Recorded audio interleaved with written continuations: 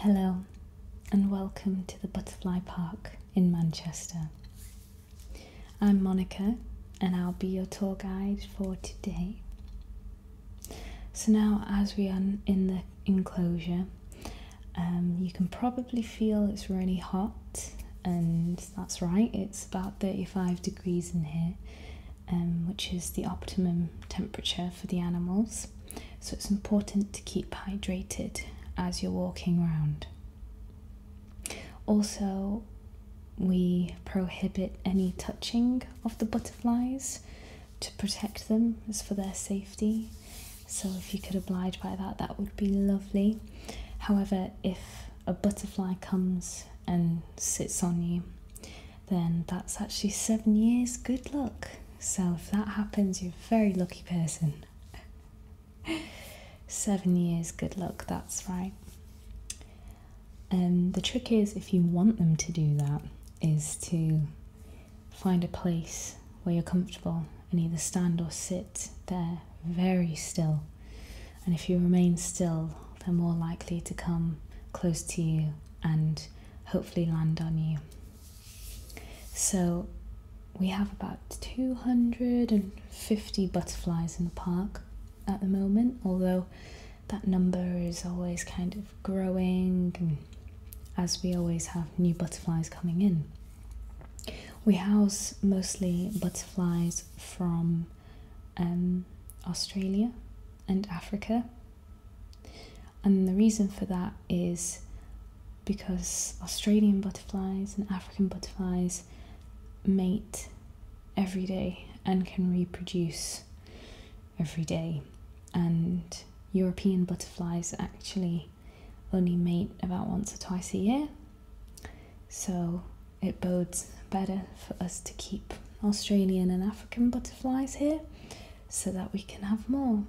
And also, as we are based in Manchester and in Europe, I'm not really used to seeing these kind of tropical butterflies, so it makes for a nicer experience, as you can imagine, or as you know, because we're here.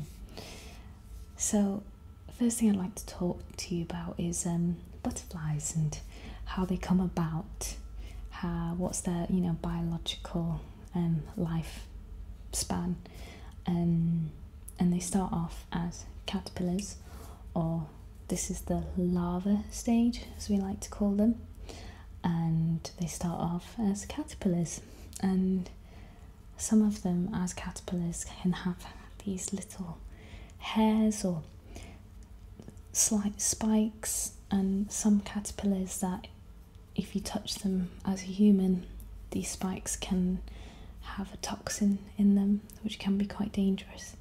So it's careful not to touch too many caterpillars unless you're in Manchester, in which case they're probably pretty safe domestic styles of caterpillars. But anyway, it's a caterpillar.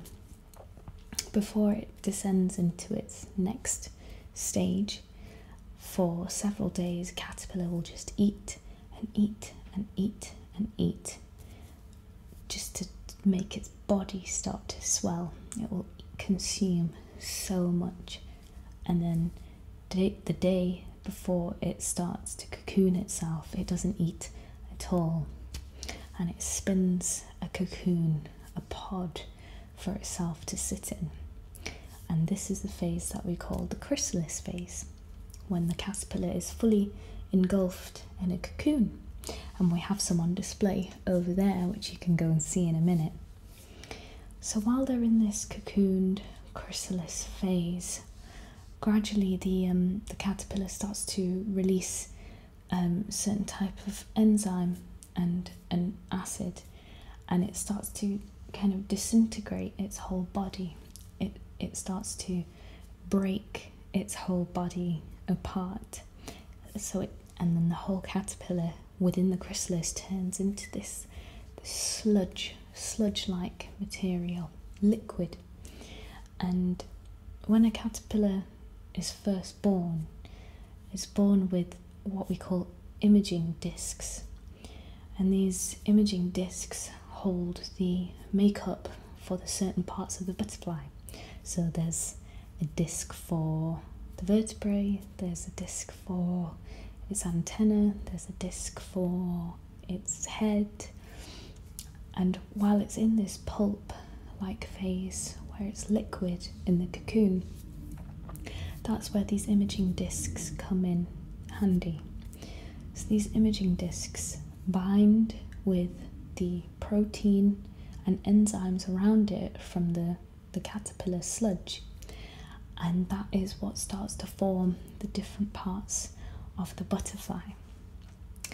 And sometimes some caterpillars in some breeds, they actually already have small wings underneath the caterpillar body that you can't see on the surface, but they're tucked underneath the surface layer of skin.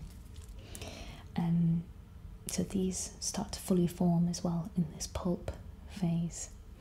So the imaging discs are taking the protein and the enzymes that are surrounding them from the caterpillar's disintegration, and it starts working away to turn this sludge and disc solution into a butterfly.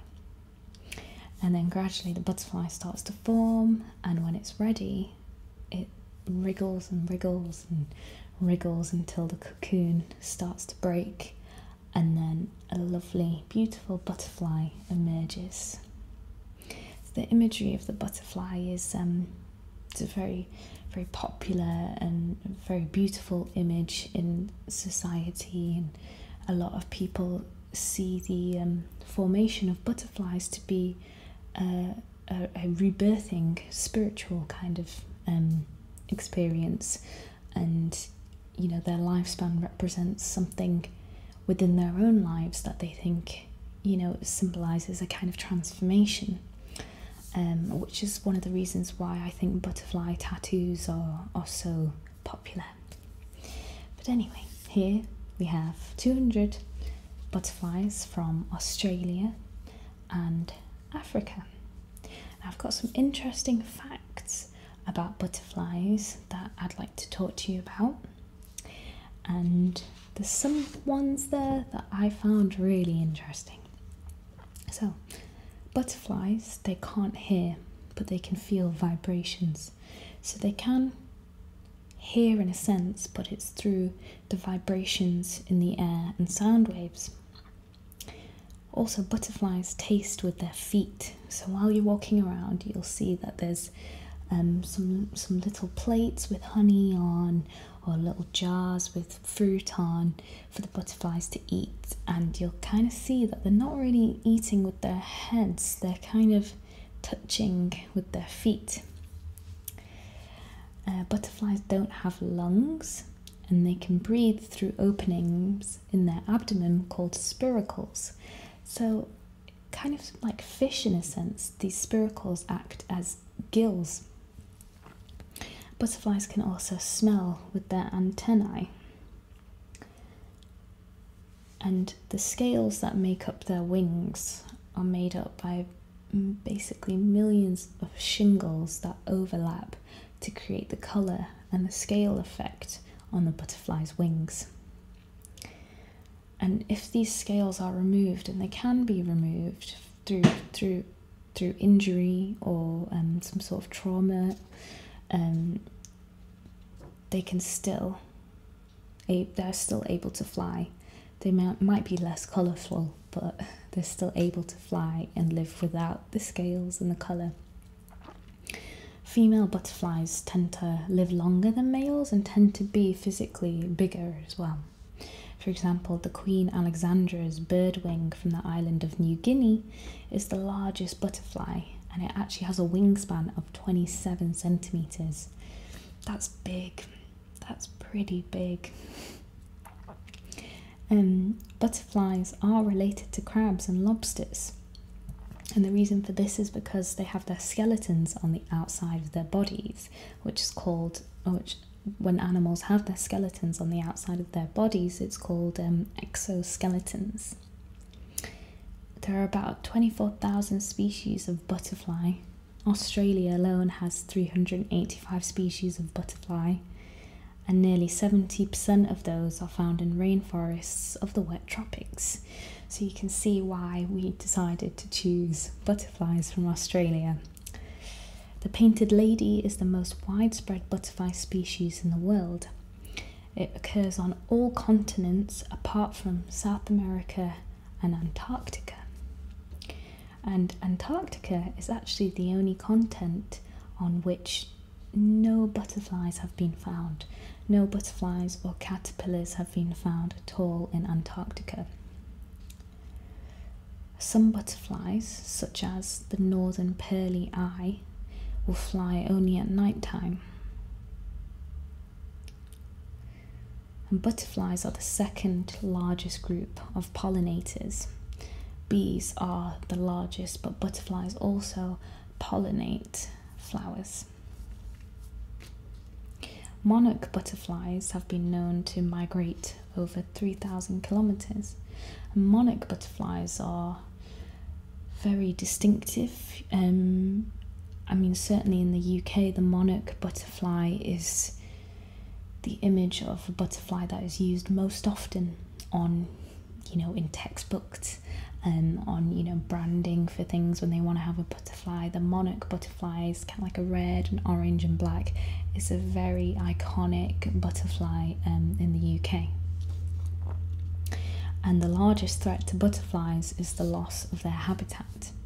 So that's why there needs to be more parks like this that exist in order to protect the butterflies and keep the species still going. And this is also important as, as I said, the bees are the main pollinating insects, and we know the bees are starting to decline, and, we need to protect the bees as well, but as butterflies are also pollinators, they need to be protected too. So I hope you enjoy your trip here with us today. Feel free to have a look, walk around, stay as long as you like, and I'll be here if you have any questions. You can come over and ask me. Okay, take care. Bye.